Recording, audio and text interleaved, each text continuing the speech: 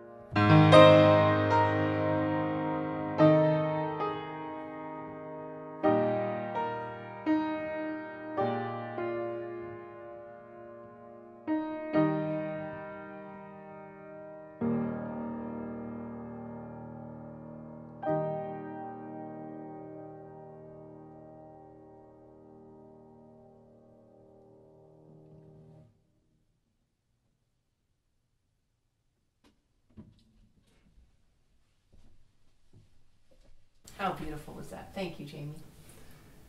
All right, so with this physical isolation, there are a number of challenges that we've had to deal with in preparing this world premiere, and it's really quite unlike anything. We actually haven't been able to rehearse in the same place, and we've just worked with David and had him create the piece in such a way that we could put it all together like this with our virtual Jamie. David Braid was hoping that we might be able to share a few words with you about his intentions and about the piece. So here we go. He says, "As soon as the music starts, we are dropped straight into the action, but by the end, left in anticipation of what's to come. Each of these 9 short movements expresses a different reaction to isolation." So here we have the world premiere of David Braid's 9 episodes from Isolation.